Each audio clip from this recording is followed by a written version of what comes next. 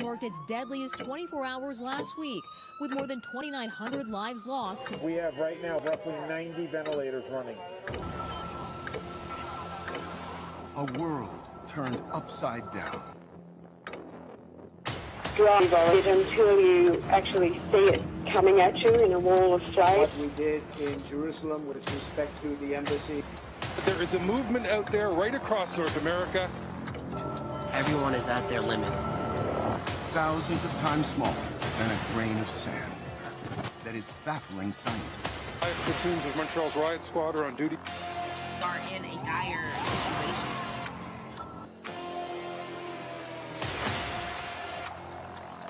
We've seen pathogens emerge all over the world. We just don't really know what they're doing. The fact that you brought American scientists to bear. Officials said that they were ordered to do it. We are prepared to sustain this response. Tell you do not want to experience a storm like this.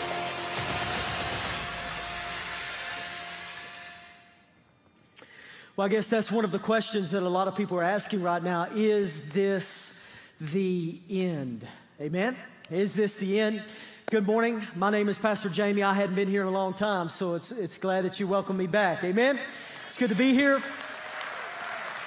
If you're a guest with us today, thank you so much for being with us. My beautiful family is up here on the front row, and we have recovered, and God is good. So thank you for the calls and the cards and the prayers and the Facebook messages and all of that stuff. We are fine and well, and I am ready to preach the gospel of the Lord Jesus Christ this morning.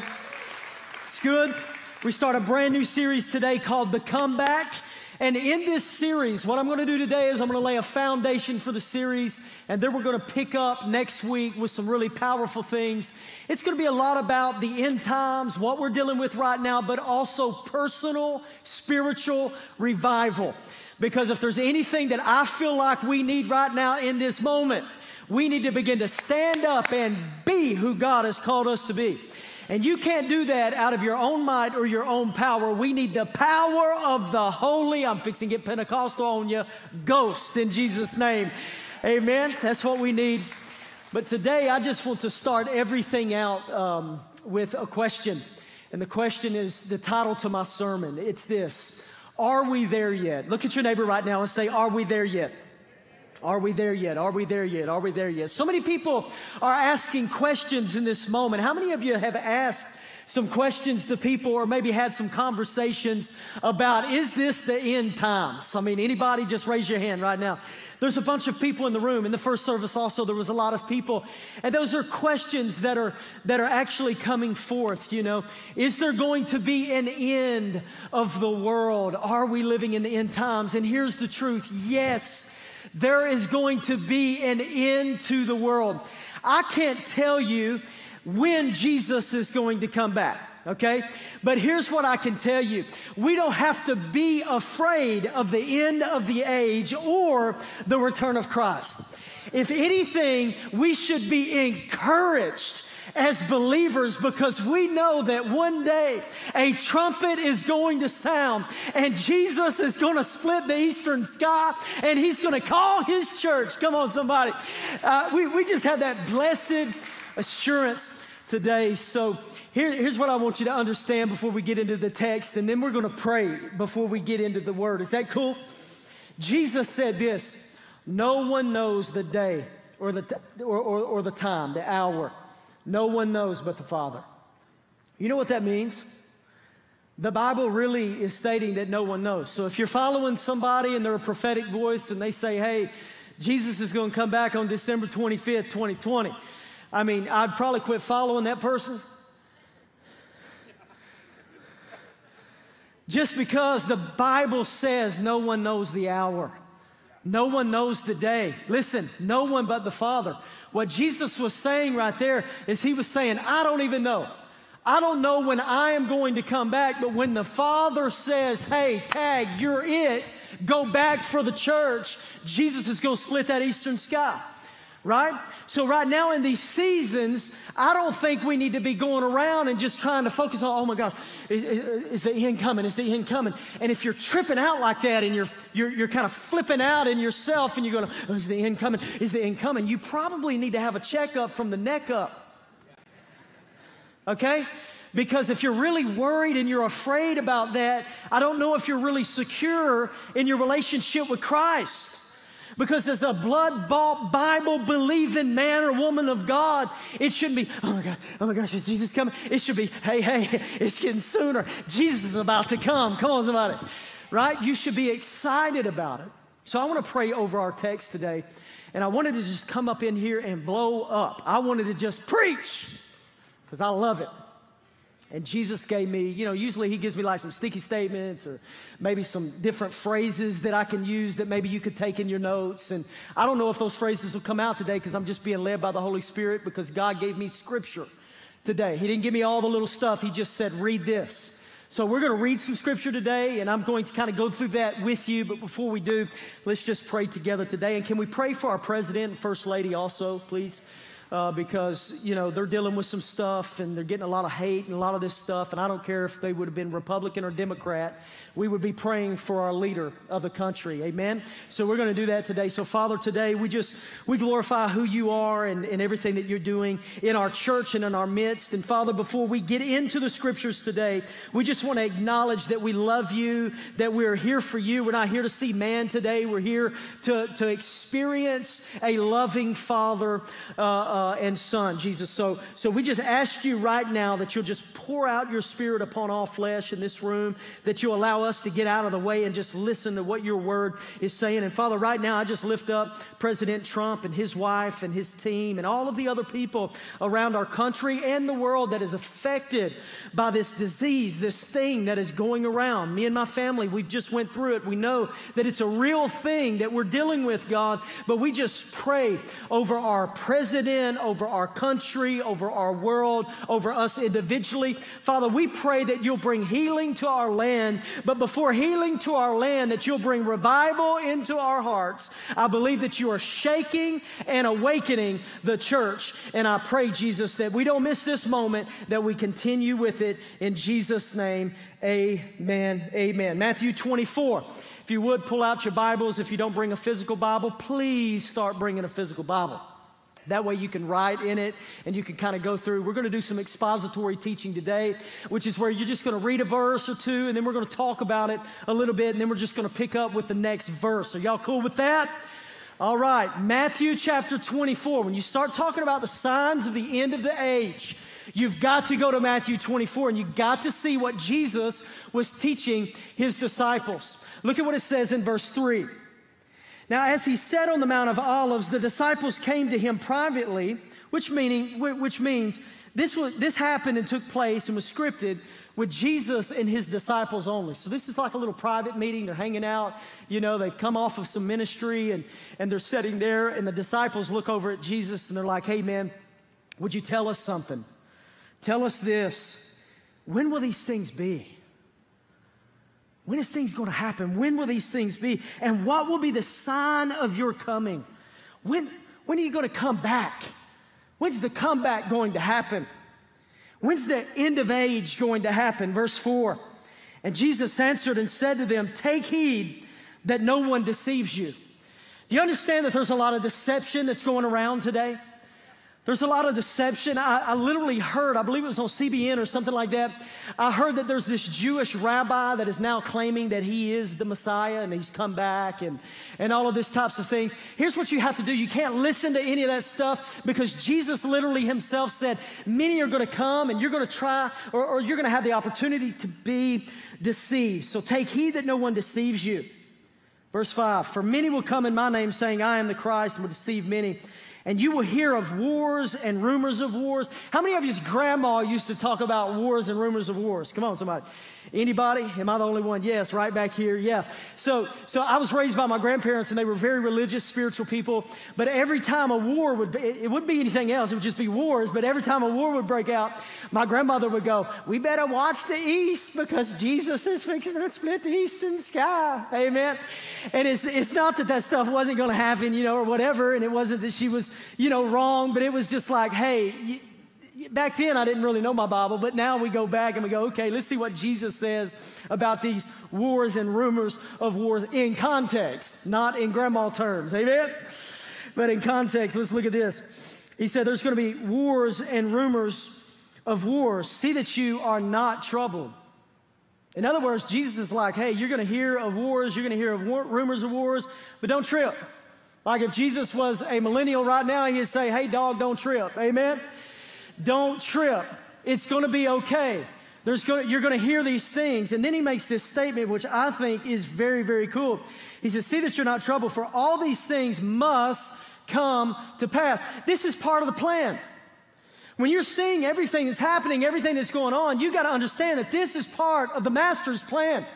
It's not that he just wants death and all this kind of stuff, but he understands that we live in a fallen world and these things are going to have to happen before he comes back. All right? So we can't be troubled in these seasons, for all these things must come to pass, but the end, listen, is not yet.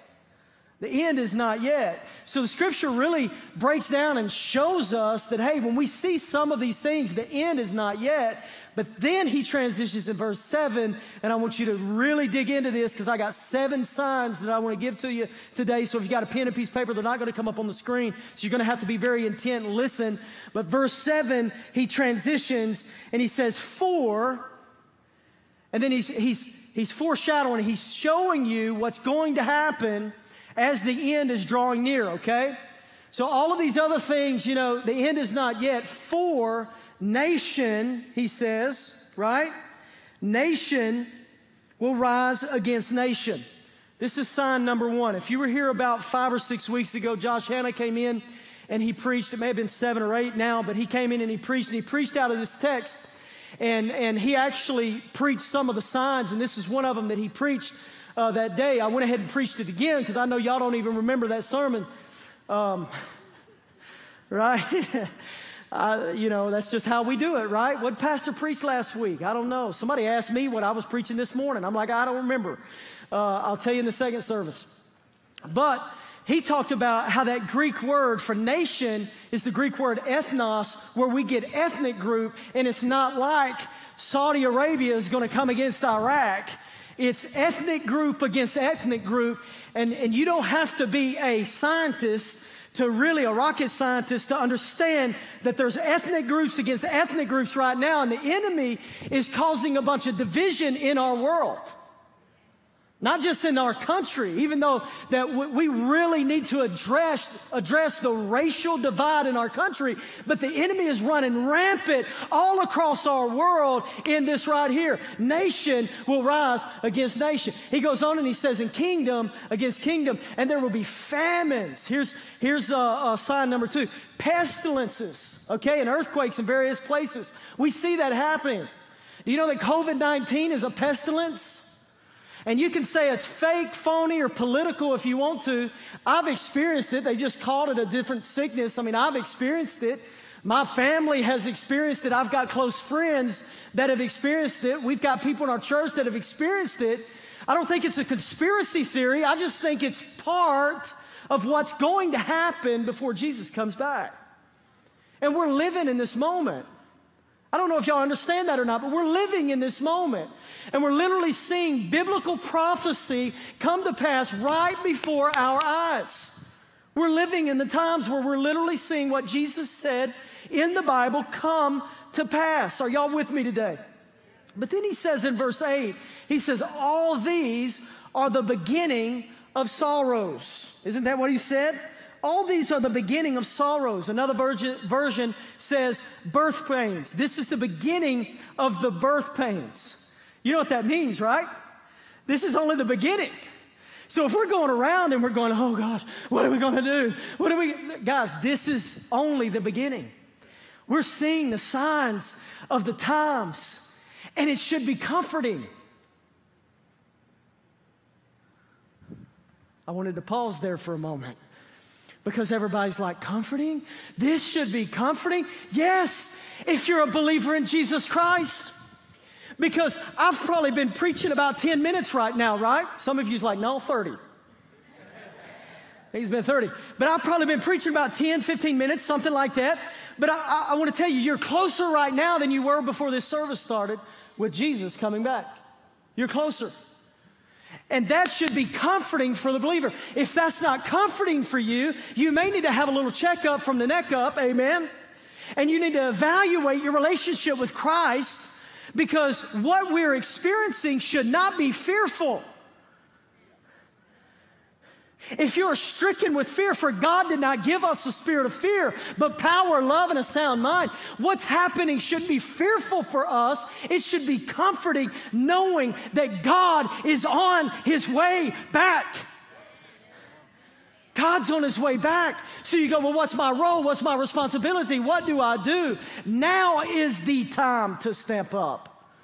Now's the time to be who God has called you to be. Y'all remember the first weekend? I don't know. I think it was either March the 22nd or the 29th. I think it may have been the 29th. But March the 29th, the first online service only, I preached to an empty room. And as I was preaching to an empty room that day, I made some statements that still is in my spirit and my heart. It's been here since day one, and I can't shake it. You know, I wanted to just immediately get behind the pulpit and go, guys, everything's going to be okay. We're going to get through it.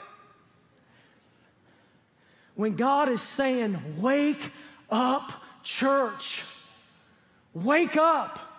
I believe that there's this spiritual awakening that God is wanting to do in the lives of the believer. That there's this revival that needs to be taking place.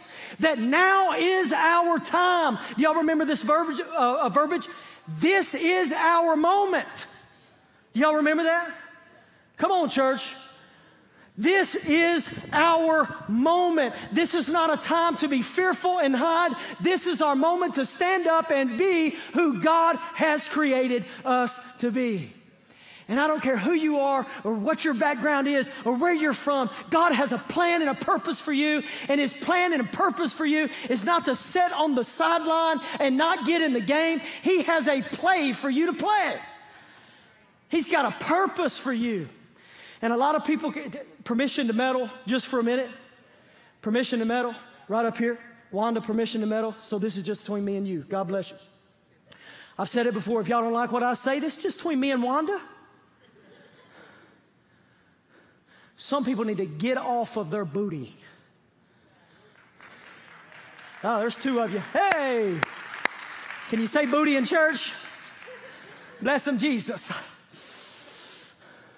Some people have got spiritually lazy, and using this excuse. Well, I just don't know. I don't know. You going to the ball games, you going to the movie theater, you going to the grocery store, you going everywhere else, but you can't come to church? I don't understand.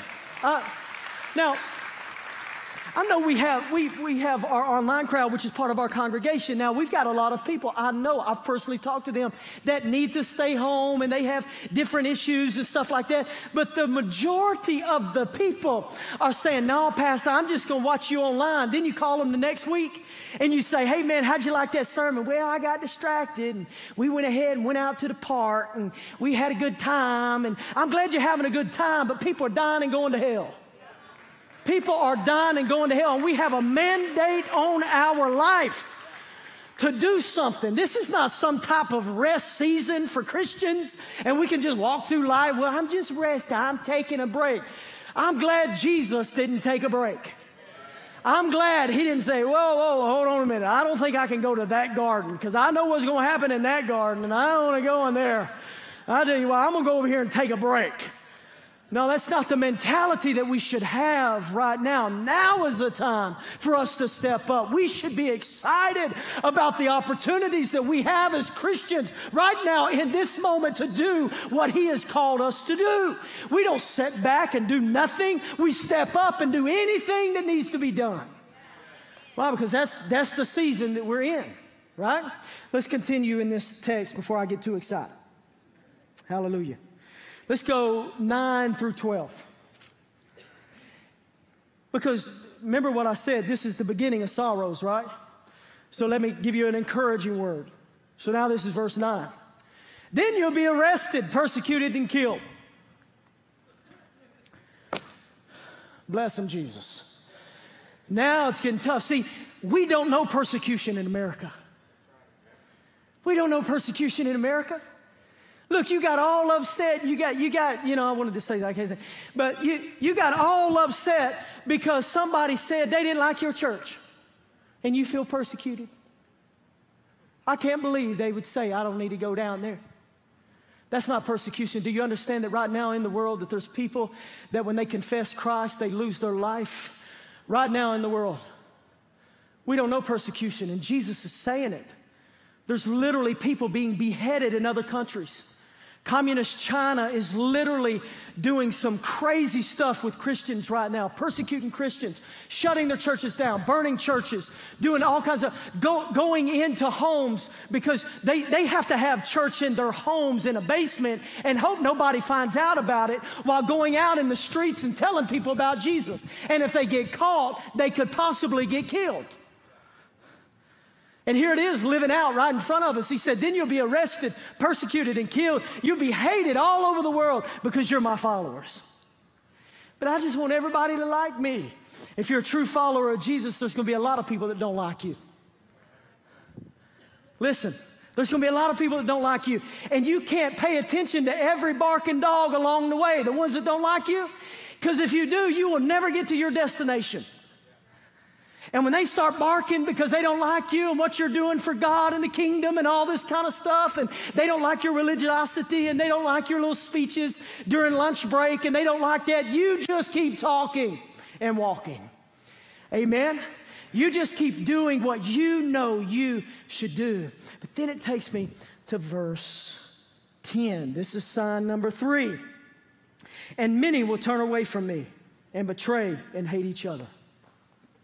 This is sign number 3. Many will turn away from me. Do you want to know what I feel right now in the spiritual realm? I feel that there's a purging happening in the church. I believe that there's a purging happening. I believe that Jesus is separating the wheat from the tare. I believe that Jesus is separating those people that are really serious about what he's doing and those people that would care less, and church is more of a show to them. Am I making any sense in this place? I believe that there's this purging that is happening. Just look around right now. There's a falling away. There was a time where we had to open up a third service because this place was packed. Now, we got a lot of people in here today, and I'm glad that you showed up. But I want to tell you, there's a purging that's happening. God is cutting away some of the things that are just fat. Come on. Well, that sermon wasn't good. That's just basic stuff. I don't like the worship. Too loud, too low, too slow, too fast. And I think what God's doing is going, okay, if that's what it's all about for you, then that's cool. But he's raising up a remnant of people like you, like me. And he's saying, I want you to go fight. And I want you to do it with all of your heart.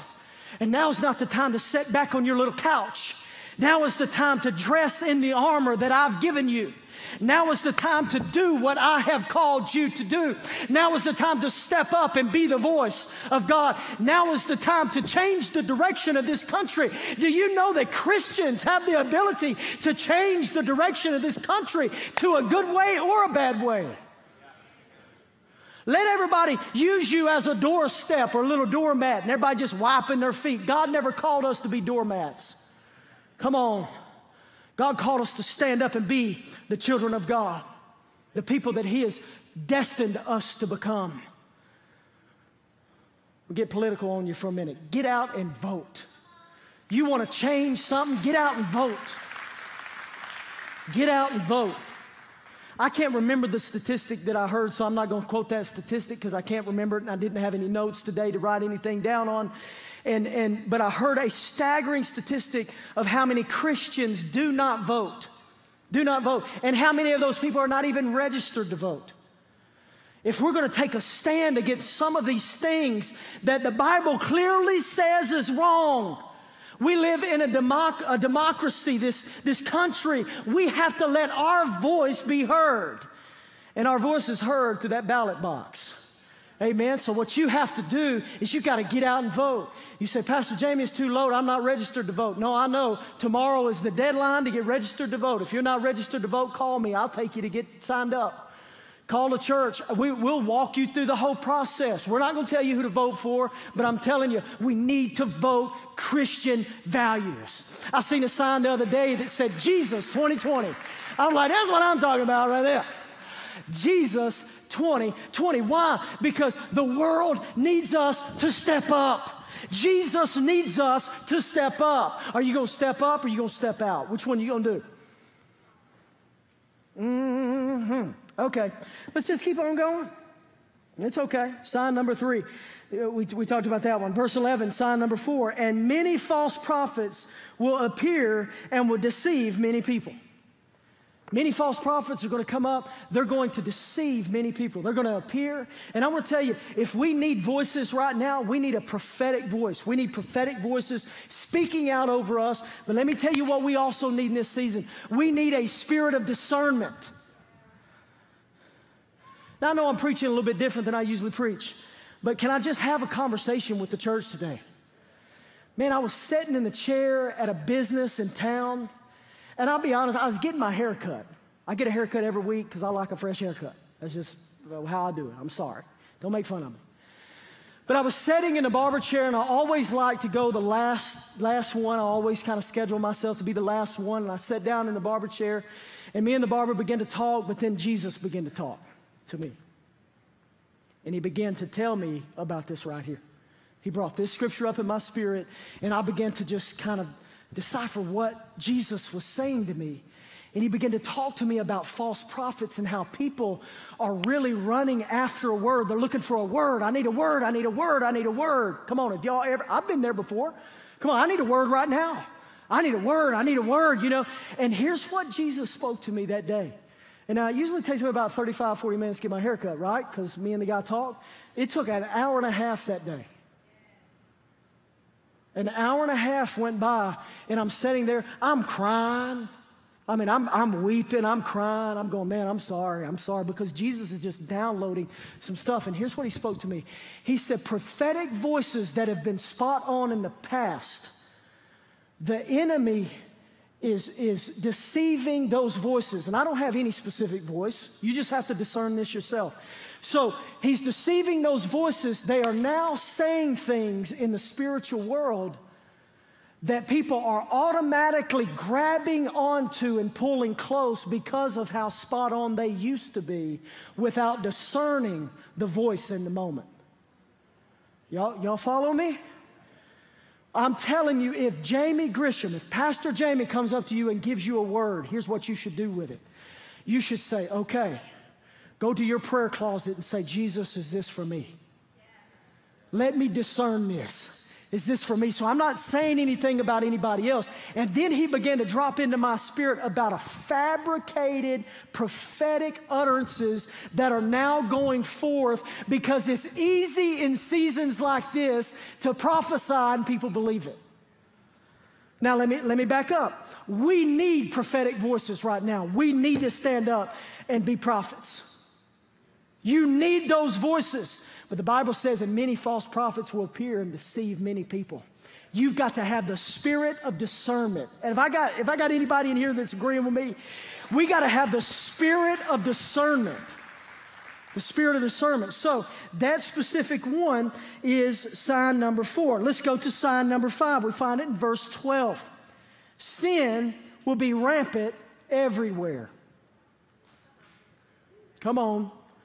Sin's going to be rampant everywhere. Hello, wake up. Look at what we're living in. I mean, my goodness gracious, sin is going rampant everywhere.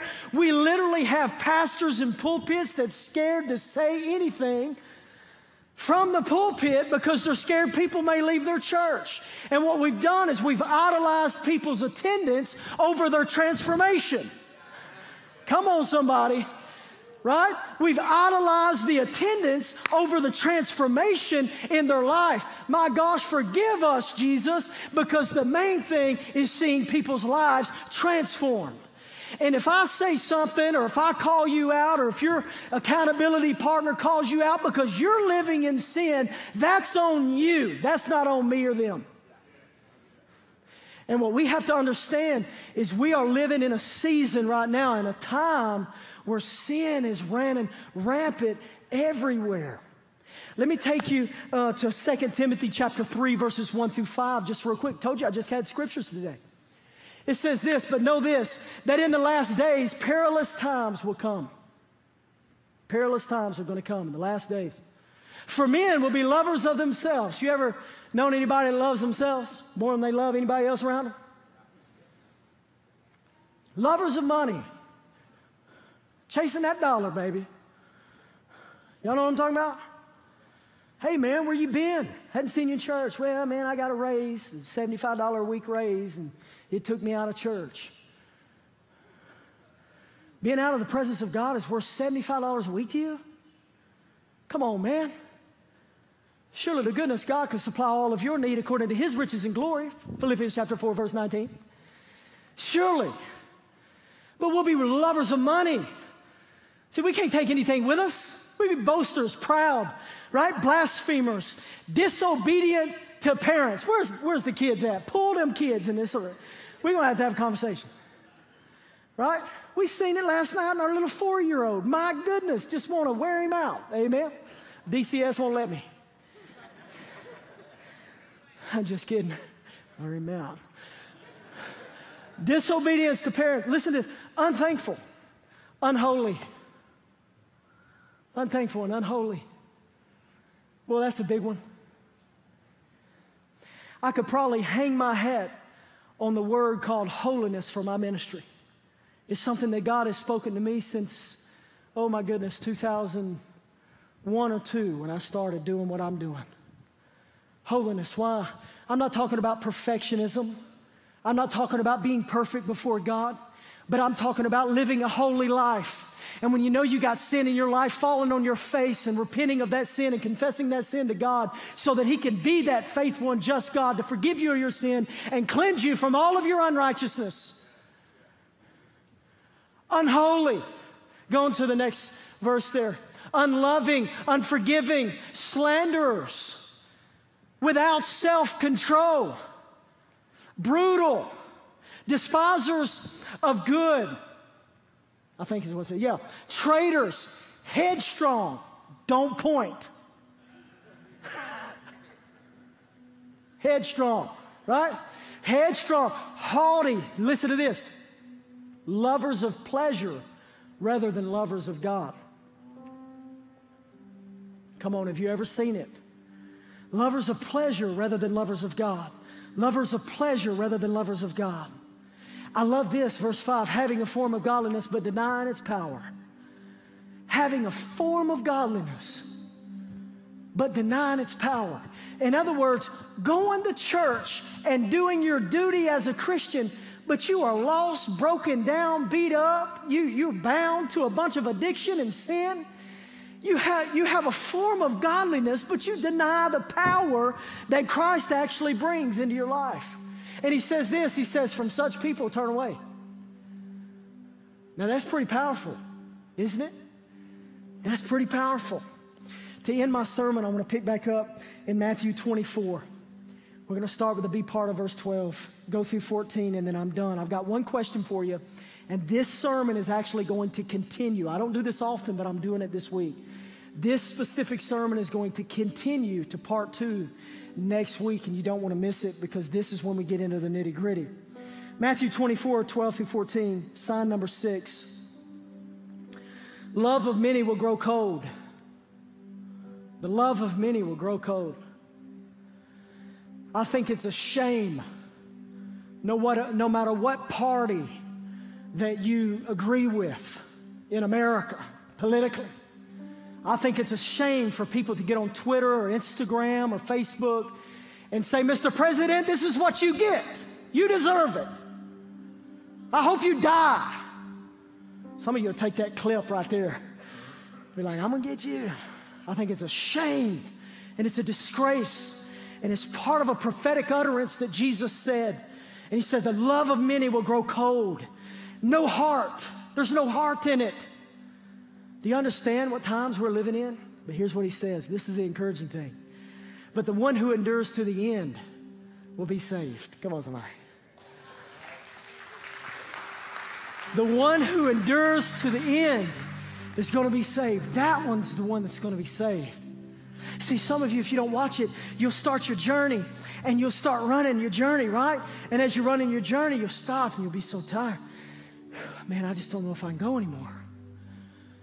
Man, that divorce about took me out. Man, that addiction about took me out. I just don't know if I can continue. No. The Spirit of the living God can get inside of you. And when it's inside you, He will give you the endurance to overcome anything that you're facing. So what you got to do is you got to keep going. Why? Because of Matthew 24:13. But the one who endures to the end will be saved.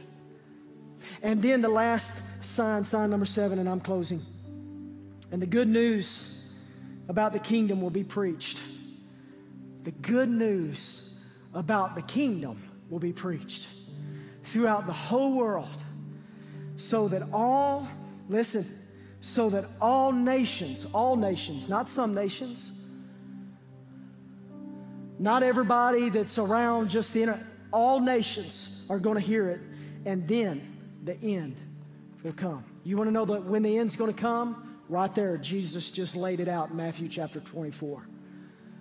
So here's my question that I want to end with and begin next week's sermon with. So where should our focus be? So if that's the case, as a Christian, what's my responsibility? What's my job from this point? Knowing that the signs are there, the signs are coming, we're living in the midst of it. Now, what's my responsibility? That question I will answer next week. Let me pray with you today.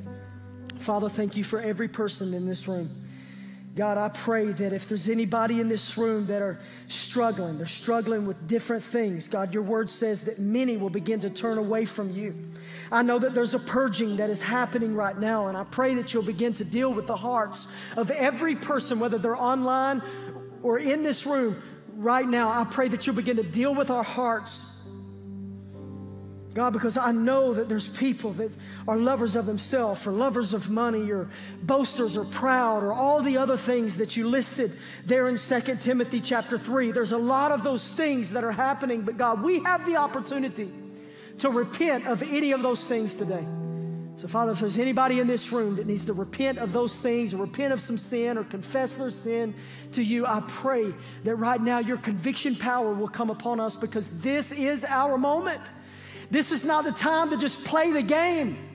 This is the time to get in the game. We've got to get in the game. If you're in this room or if you're online right now, nobody's looking around, every head's bowed, every eye's closed. And if that's you and you say, hey, I need Christ right now in this moment. I need God. I need Him to forgive me of some sin that's in my life. Would you just slip up your hand right now? Just slip up your hand. Yes, thank you, thank you, thank you, thank you, thank you. Anybody else? Yes, right back here. I see you, sir. Anybody else? Anybody else? Yes, I see your hand right there. Yes, right up there. I see you. I see you over here, sir. God bless you.